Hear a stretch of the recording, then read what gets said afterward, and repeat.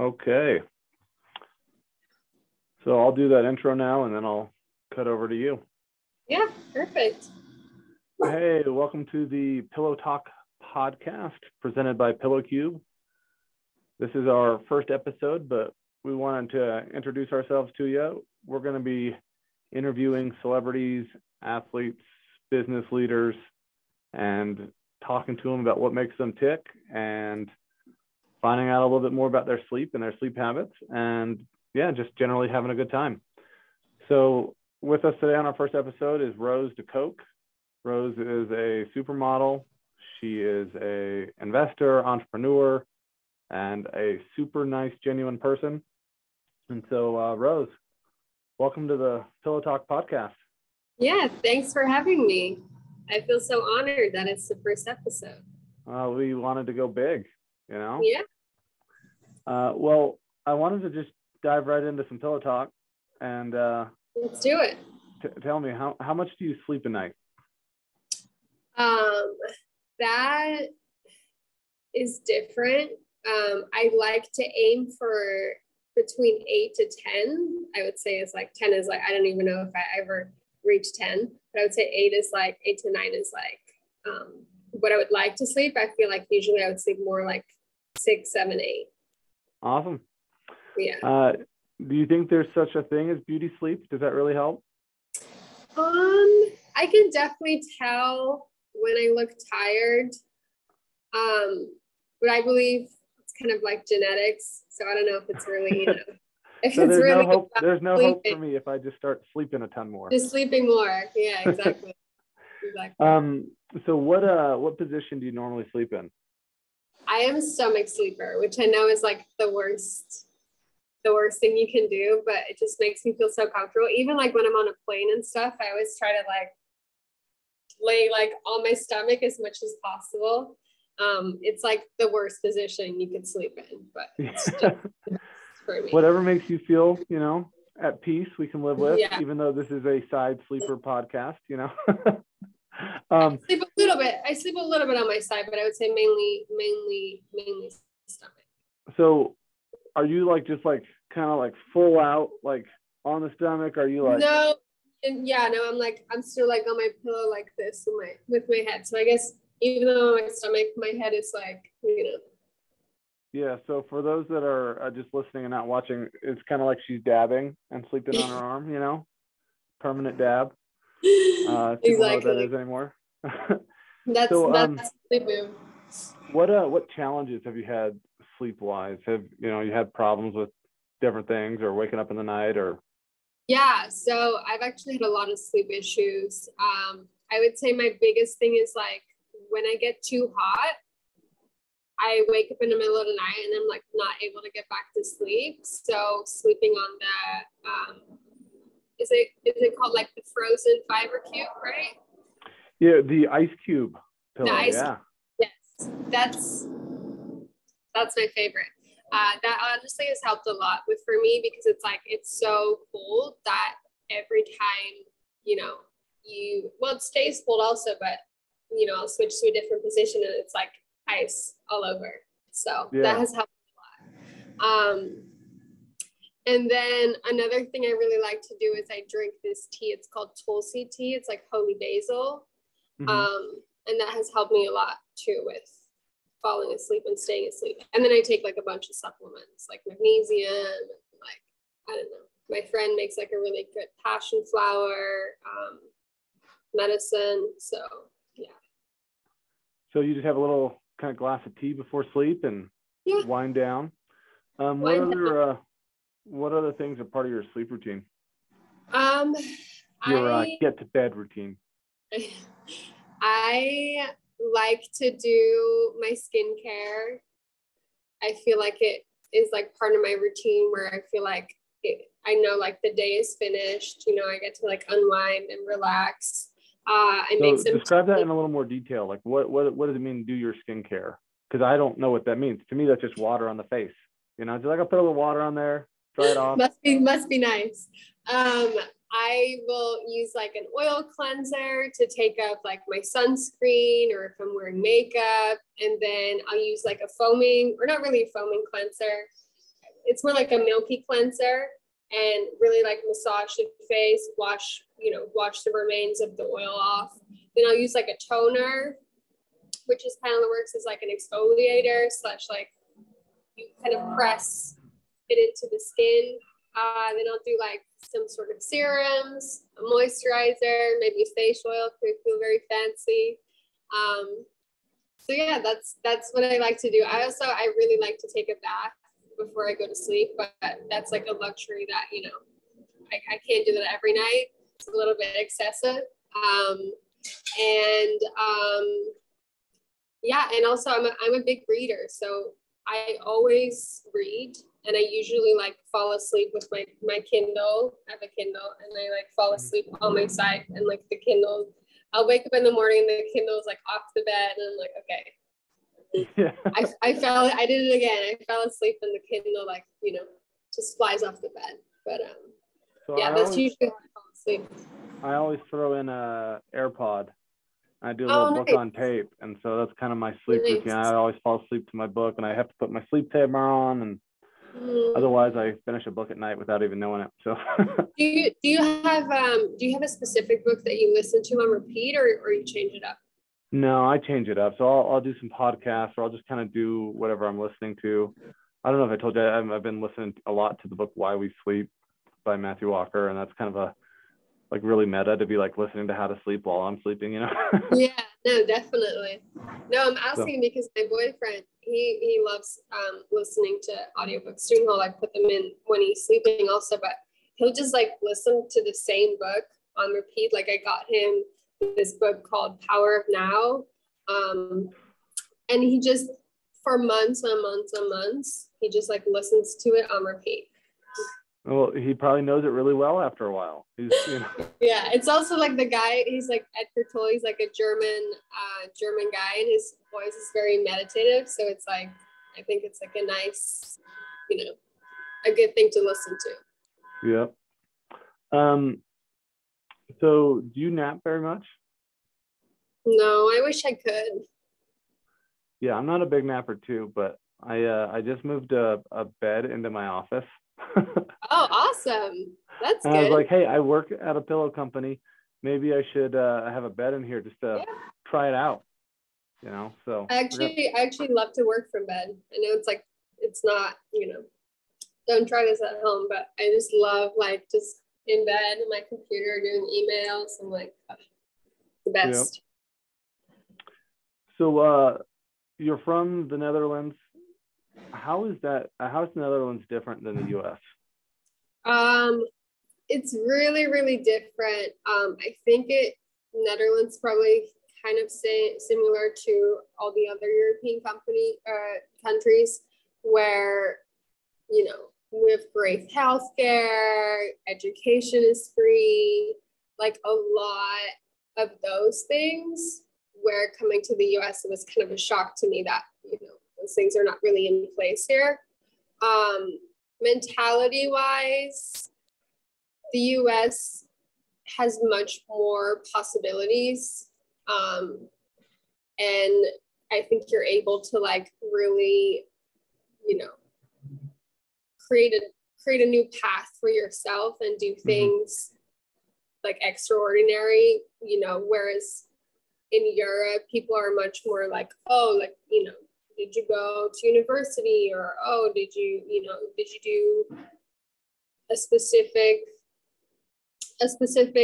education for, requiring a certain job. Whereas like the US, I feel like people are much more open to giving a chance to people who are like dedicated and hardworking and, trying to do new things. So the American dream is still alive, is what you're saying, huh? I think so. I think so too. That's one of the things I love about America. You can start at the bottom and you can be anything you want, Yeah, exactly. What brought you to the US? What brought me here? Mm-hmm. So when I finished high school, I was planning on going to University of Amsterdam and do economics and business, and I got scouted by someone else, another Dutch. Sorry. Hi. Harley, go. Harley, go.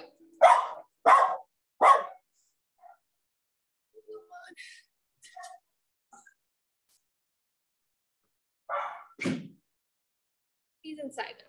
Oh, I thought Harley was going to join us on the podcast for a minute. Maybe next time. I got scouted. And So let's start back with that. We'll kind of edit through that a little bit, but So yeah, I was when I was in my last year of high school, I was planning on going to University of Amsterdam, going to study business and economics, because that was what I was most passionate about. And I got scouted and introduced to a New York agency. So they were very excited. They wanted to sign me right away. We hopped on a Skype because there wasn't Zoom back then, or FaceTime. We went on Skype, and I remember so well. I called my mom and I was like, "Mom, this New York agency, and they want to sign me, and they want me to come. Like, what should I do?" And she's like, "Okay, we can go in like your next holiday break. We'll go to New York for a week and, meet with everyone and see how it is." And yeah, everything was great. And I was like, oh, maybe I should just do this as a gap year. And then, it started going really well. So then I'm still in my gap year. How old were you? You were like 18? I was 18, yeah. Mm-hmm. And then when you stayed over here, did you come over by yourself or? So my mom came with me the first couple of times, just to kind of make sure that I felt comfortable and everything was okay. And then I was pretty much by myself. Yeah, kind of scary. Yeah, I think we were so young, honestly. Like when I think back of it, I'm like, wow, I don't know how I did that. But when you're so young, I feel like you just go for it. You go for it. You want to be independent so bad, right? You want to be like, I wouldn't say like move to a different continent. You want to like, leave your parents' house, and you want to like, explore and like do all these fun things. So like, I'm a big kid now. Exactly. I'm going to move to America. But yeah, it's been a lot of fun. So that's cool. So what did you like the most about modeling? So modeling, I think, is great for traveling, seeing a lot of the world, meeting a lot of different people. I think I've learned so much throughout the years from all the different people that I've met, and like, so many interesting stories and how people are involved in different things. So I would say those two things are my favorite. And of course, being financially independent at a young age, like that's, that's the money. The money's one of the best things. Yeah. Is it weird having people look at you all the time? I'd be like, everyone's around me just looking at me and staring at me. Is that a like little an bit, adjustment? yeah, a little bit, but I think you kind of learn to kind of set yourself apart from like, people objectifying you. Mm-hmm. And kind of, I don't know, like seeing yourself, like it's like, there's like Roos the model, and then there's like Roos me as a person. So. Yeah. How do you like, break out of that shell of like, hey, I'm not just some dumb, pretty girl, but like I have a real personality and there's capabilities and I'm strong, how do you? Yeah, I think when I first started modeling, like people weren't very interested in to hear like, what your story was or what your personality is like they just wanted to have a pretty face. But I think now more and more people really want to see like how you're, what else are you doing? What are your interests? Like, what's your personality? Like, what do you care about? Like, are you a nice person?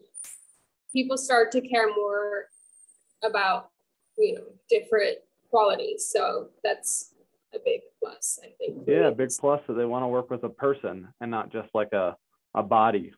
Yeah. No. Or a face, exactly. Or yeah. Anything else that you've like not liked about modeling or stuff you're like, man, I hate that? Yeah, I would say just what you were saying, like, right, like kind of being like that objectifying. I feel like sometimes people would see or would think that because you're a model, like you don't have any flaws or you don't, make any mistakes, like kind of like that, having like that mold of like being perfect all the time. Which, at the end of the day, everyone is human. So am I. So you're not perfect is what you're telling me. I'm not. Okay. Looks can be deceiving sometimes, but so throughout your career, what have been like some of the most challenging points, things that you've struggled or like dealt with, I would say being away from my family, being away from friends, you're alone a lot of the times, which it's actually funny. Like now when I don't get enough alone time, I like wish I had more alone time. But I think when you're younger, you're not very like used to being by yourself so much, and like, sleeping in like different countries that you don't know anyone. You're like, all alone in like a hotel room. So I would say that's definitely something that's tough. Also another thing, which I feel like in the pandemic, I really found out like how it is to have a routine and to have like, being able to kind of have like a life outside of that like last minute culture of like, you have a job in 2 days in Australia, like, hop on a plane tomorrow, like stuff like that, where it's like, and you're like, okay, you think you're flying back to New York to your home, and then it's like, oh no, actually, never mind, you're going to Sweden. Oh no, never mind, you're going to Peru. Oh no, never, it's like, it's everything is so last minute. I remember so one time I flew home. It's like one day before Christmas, and I was so excited to spend Christmas with my family and like being home for the holidays. And then, it was like, oh, can you please fly to LA for, this job? It's really important. It's a lot of money. Like, please, please, please. And then you're like, oh, but like, you always kind of have to put your work first, especially in the beginning, because if you're not willing to make that commitment, there's like, 100 other girls that will take the job. So then you're like, okay, sure. So there I went, like one day before Christmas, like, flying to LA to do a job. Like, I think I like just made it back in time for like Christmas dinner. So. Yeah, that's tough because you kind of feel like you have to say yes to every job, but sometimes health-wise, you probably need to say no, Totally. Yeah. With the loneliness, how did you get through that? Like, how did you like kind of find peace or comfort or whatever? Yeah, I think just kind of pushing myself to like, because I would, travel to a country and I would be like, okay, there's so many amazing things I can see here. There's so many amazing things I can do here. So just kind of like taking yourself out and like doing things you would usually do with friends, like going to a restaurant or going to the movies or going to a museum, like those are things, because I feel like it would be such a waste to not do those things when you have the opportunity. So I feel like I would just start doing things more and more by myself. And then, after a couple of times, you just feel really comfortable. And now I actually prefer it, because now I'm like, when I'm by myself, if I want to go somewhere else, I can go somewhere. There's no one I have to check with, what to do. If I want to leave, I can leave. If I want to, change my plans, it's like, but yeah. So how do you become a great model? Like, what is your craft? Like, are you just born being a great model, or do you have to like work on it? I think it has to do a lot with your agents, finding like a good agency and finding good agents that believe in you and that push for you. Because there's only so much that you can do for yourself. You can, make sure that you're in good shape. You can make sure that you know how to pose and you feel comfortable in front of the camera. And I feel like those are kind of, the two main things that you can work on for yourself, but everything else is kind of up to, agent finding you jobs. Yeah, exactly. But also, and also and like people love you, and Totally. But also like, you know, one day it could be, you know, people love blonde models. Then the next day it's like, oh, blonde is out. We only want brunette. So it's like, it's very, you know, again, you have to kind of separate yourself from that model, because otherwise you just take things very personal, that might have nothing to do with you. So did you get rejected a lot as a model? Yeah. I mean, do you feel that personally, like, hey, they don't want me, they don't think I'm pretty enough? They like, how do you I think definitely in the beginning I would be upset sometimes about, you know, I would get very excited about things, and I think now I just realized like to not really get excited. You just kind of just never be happy. It happens. No, of course you're happy when it does happen, but it's like, you know, you can't be like upset with yourself or like disappointed. But then again, like it takes practice, you know, like if you go through it enough times, you kind of start realizing like, okay, well, I can't put my hope on this, because if it doesn't happen, I'm just going to feel, you know, so disappointed. So what do you think has made you successful as a model? Like what are the things that you've done that, you know, made you a star? A good question. Let's call my agent. Your skincare routine, you know, big part. My skincare routine. I have been to dinner with Rose, and she didn't eat any bread while we were there. Everyone else was eating bread except for her. We didn't eat any bread? No, yeah, we went to Joe's. She did have some key lime pie. I witnessed it. Yeah, I mean, I think just making sure that you're in good shape, right? Which I definitely feel like I've had my struggles with, because when you're young, you like, you know, your body's changing so much and you're trying to figure out like what works for you, what doesn't work for you. And then you get into this cycle, at least for me, and I feel like a lot of, you know, models that I know have the same issue, where like you get into the cycle of like, you know, over exercising and like restricting yourself from eating things. And, you know, it's definitely tough. It's definitely tough, but again, it's just something you kind of, you know, have to work through and trial and error. So, yeah, I've seen you kind of post a little bit before about self-care and about just like making sure that you're taking care of yourself, not just physically, but kind of like mentally. Like what do you do there? What's your routine or plan for yourself there? Yeah.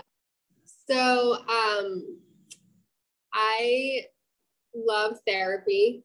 I am a big believer of being in therapy. I love my therapist. And then, you know, which is really helpful to kind of have like a third perspective on things, because sometimes you're so stuck in your ways of thinking about things that having a third or a third person, whatever, come in and kind of having that, you know, giving you an extra view and kind of helping you work through things that you're struggling with. And then besides that, like, you know, every day I would say I meditate every morning when I wake up, which has been very helpful. I journal, like I do like the little 5-minute journal. I think I'm sure you've probably seen it. Yeah. A little thing where you say what you're grateful for. You say what you're gonna do to have, you know, to kind of have like a good, productive, great day. And then you do the same at night. So I really like that. Making sure you feed yourself, like you eat proper healthy foods to make you feel good.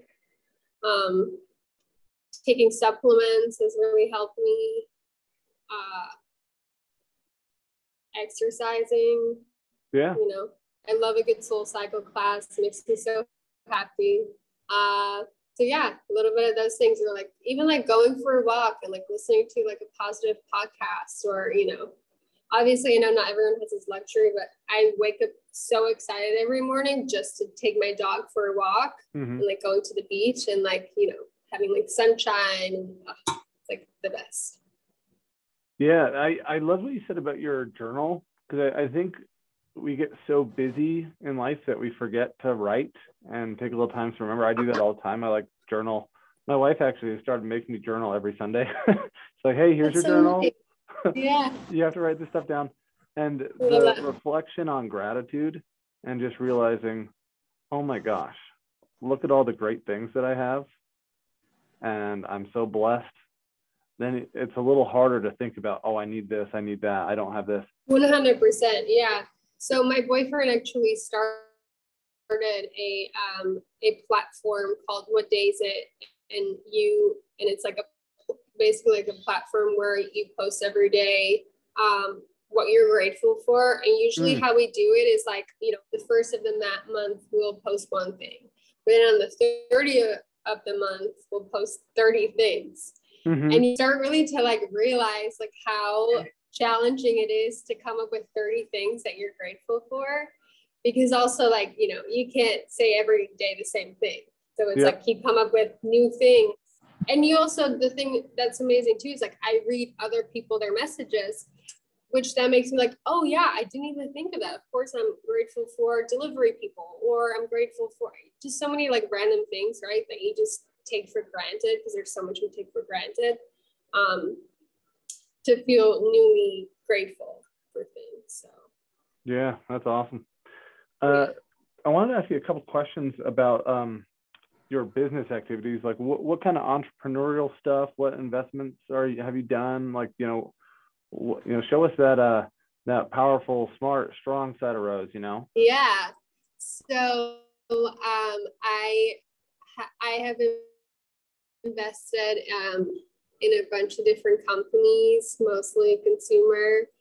I've invested in Quip, which is a great toothbrush company. Van Leeuwen makes amazing ice cream. Thursday Boots, Clean Cold, which obviously you guys are friends with. Yeah, we're friends with the Clean Cold guys. Yep. I'm thinking what else I missed. There's like so many different ones, and then I co-invest with different funds. I just recently invested in a company called WellSet, which I'm very excited about because it's kind of like an on-demand for classes for everything that has to do with wellness and mental health and well-being. So I'm very excited about that. So yeah, and then that's awesome. I don't know if I can say it yet if I'm investing in PillowQ, but oh yeah, we want you to say it. Tell the world. Shout it from the rooftop. Well, I'm also investing in PillowQ, so you heard it here first. Yeah, we're so excited to have you as part of the team. And the thing I love most about working with you is, you just believe in the product and, really are dedicated. I actually just had somebody this morning send me a DM on Instagram and be like, Roos just told me about the PillowQ and said I have to have one. So that's awesome. Yeah. Yeah. So I am sending you something new out. It's a mattress protector. Ooh. Which, I think might be like the most boring sleep product. But honestly, don't even, because when I first got my puppy, he's almost 2 now, so luckily we don't have this issue anymore. But when I first got my puppy, every night, right before we were going to sleep, he would pee on the bed. Yeah. So topper is key. Don't sleep on it.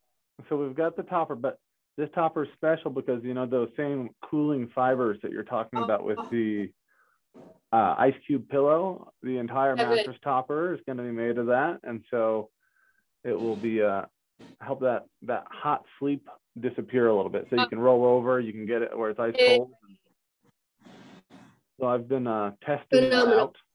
Yeah. And it's been a game changer. So excited for you to try it out. So yeah, me too. Yeah, anything that you want to plug or tell people about that you're doing? Companies that you're excited. You can tell us about this macaroni and cheese ice cream if you want. Oh yeah. So yeah, Van Leeuwen did a collab with Kraft. We made this mac and cheese ice cream, which is very interesting tasting. I don't even feel like it tastes like the actual mac and cheese. It's more like a sweet and salty, but it's really, really yummy. Did you get to try it yet? I haven't tried it. I should order some. I have to send you some. Yeah. That'd be fun. Yeah. I tried an ice cream the other day that was like turkey and cranberry or something and stuffing. How was that? It was way better. Way better than I thought it was going to be. Really? Yeah, it doesn't really sound too appealing, but I did go with a different decision for my total cone, you know, but I had a little sample scoop. So, yeah, it's all right. Cool. Yeah, that's so cool. Well, cool. Thanks for joining us for the podcast. Thanks for having me. So fun. Great to learn a little bit more about what your success, and if I've learned anything from you, it's just like keep going, be positive, be grateful, and good things will come your way. And so, thanks for sharing all that with us, and we'll see you. Awesome. Great. Okay, I'm gonna turn that off. Well, thanks for being my test dummy.